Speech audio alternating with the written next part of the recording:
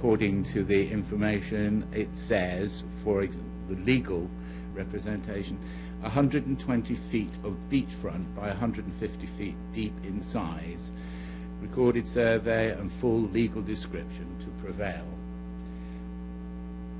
A couple of years ago, we were informed that the land or another plot had been sold, which was immediately in front of our original plot, and therefore it meant that we weren't able to continue with any work there. It's been cleaned, all ready to go, because we paid, for example, $120,000 US for it, which is 240,000 Belizean dollars, and we've been told that because another plot has been allocated, probably our land is now worth 20,000. So there's been a devaluation of the property? A devaluation of about 85%, yeah. Who would you attribute, or to what would you attribute this issue? Has this been the fault of the lands department in this case, or is this some other private transaction that has now overlapped?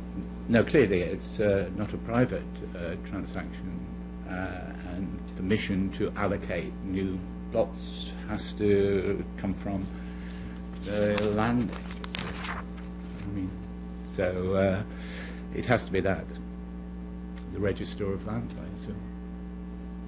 No, I understand that you guys were planning to retire in Belize, correct? That's correct. Talk to us a bit about your efforts in terms of wanting to develop the plot of land that you purchased in order to relocate to Peacock. Well, of course, it involves a lot of work and effort, and because we paid a substantial money, we wanted to be sure about everything.